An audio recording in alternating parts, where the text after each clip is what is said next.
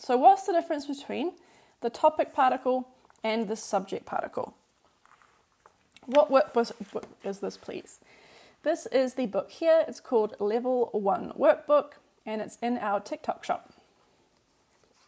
Okay, so for reference as well, just so you know, so this book also uses information from this textbook. So this is the textbook, and this is where a lot of the information comes from. So I recommend you use both. You use the textbook and the workbooks, or if you want, you can just get one or either, but I do recommend getting both. And because sometimes you will be asked questions where the information is in this book, but you're being asked about them in this book. So just so you know, there is a textbook involved as well. And this is kind of what we're talking about here. This is what the subject that we're in, the subject particle. And we do have a section here where we sort of talk about the differences between 는 and 이가. Essentially the differences that we talk about, there are a couple differences. There's not just one, there's a couple ways that they're different. But a good one to know is that the subject particle emphasizes the thing to the left, emphasizes the subject. In this case, the subject is being emphasized, Tom is being emphasized. Whereas the topic particle it emphasizes what comes to the right. It emphasizes what comes after the topic. In this case, it's the verb 먹어요. So Tom이 먹어요 emphasizes Tom, and Tom은 먹어요 emphasizes 먹어요. Is this book suitable for beginners? Yes. This book is suitable for beginners, and so is this one.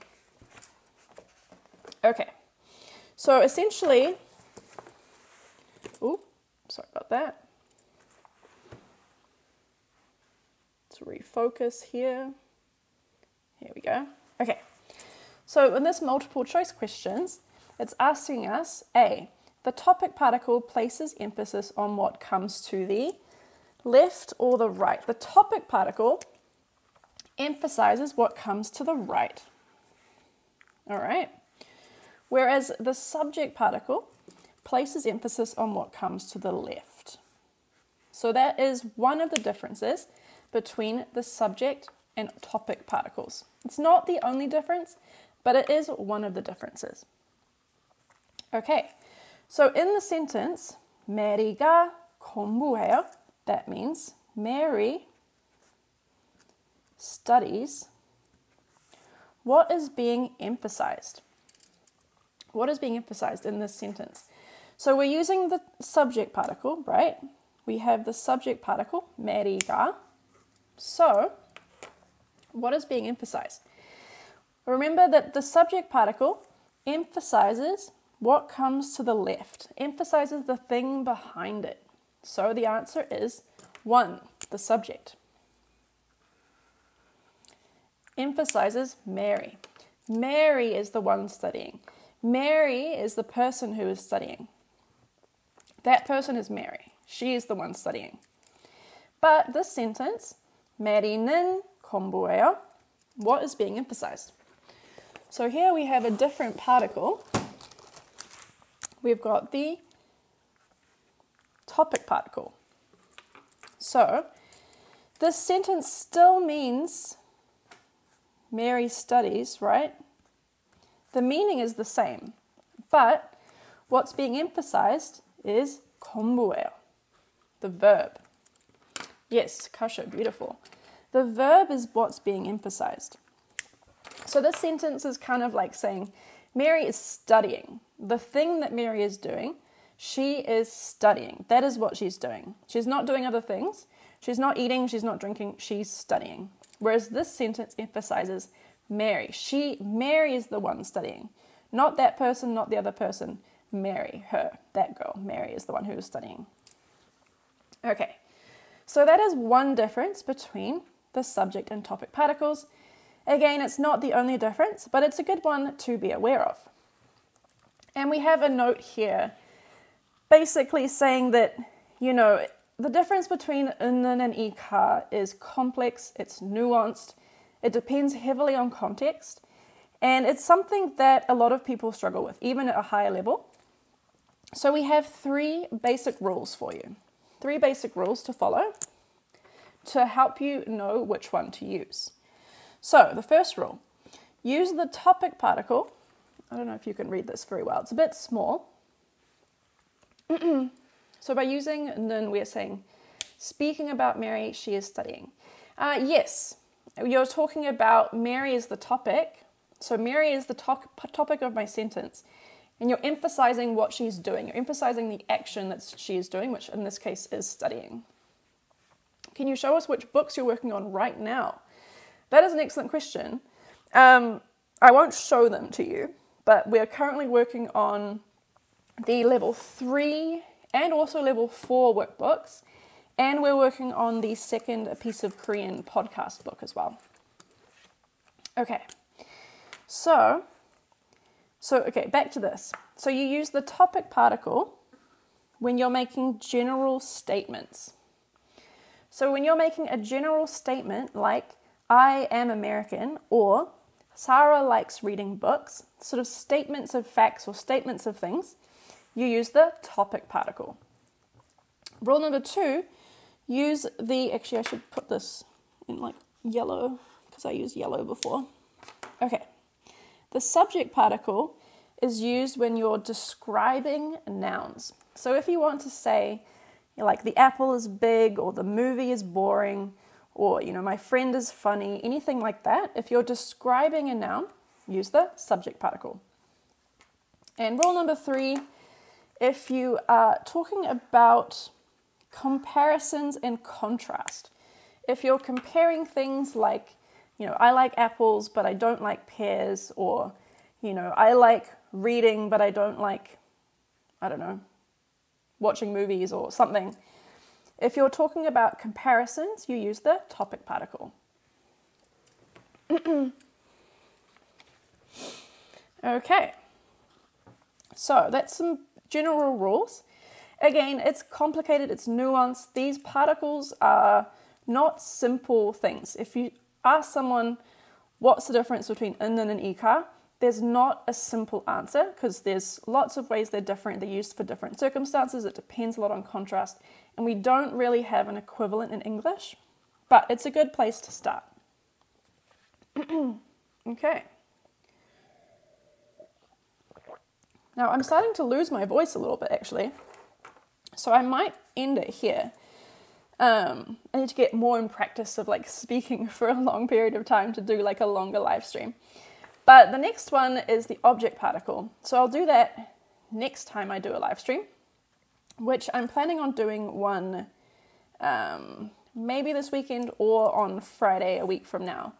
But today, just as a recap, we covered the topic particle versus the subject particle, and we practiced using the subject particle to make some simple sentences. Simple sentences about describing actions that people do, and a little bit about describing nouns. Those are the 2 things that the subject particle does. It is used to sort of define who is doing the action or what is being described.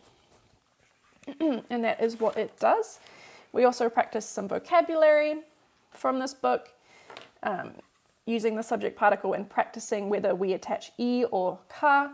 Remember that e is used for nouns ending on a consonant, and ka is used for nouns ending on a vowel. Do we have a book in French? We do not, unfortunately, just English. Only English, unfortunately. And again, here is the book right here. The level 1 workbook is what I was using in this live stream. And just so you know, there is a textbook as well. This textbook is recommended if you want to use this workbook, because they are designed to kind of go together. And this textbook is actually also available. It's pretty large. So if you don't want all of this physical book, it's also as a PDF. This is also available as a PDF on our website. And there is also, if I can grab it, a level 2 workbook as well. So if this was too easy for you, if this is too easy, there is another level, a higher level available as well. But if you're new to Korean, if you're just starting out, this is a good place to start. I don't know how to read Hangul, but I don't know the words. I know vocabulary is one of the hardest things. And there is, in this book, a vocab list at the start of the chapter to give you a head start with vocab, and we have flashcards. So if you do get this book, there's a little bit of help with vocabulary to get you started. But yes, vocab is one of the hardest things. It's still something that I'm still learning new vocab all the time. So, does the PDF look identical to the books? Yes, except there is color on the PDF. So like these pictures in the PDF are color, but when we printed these books, we just did black and white because it's a lot cheaper to print these books in black and white.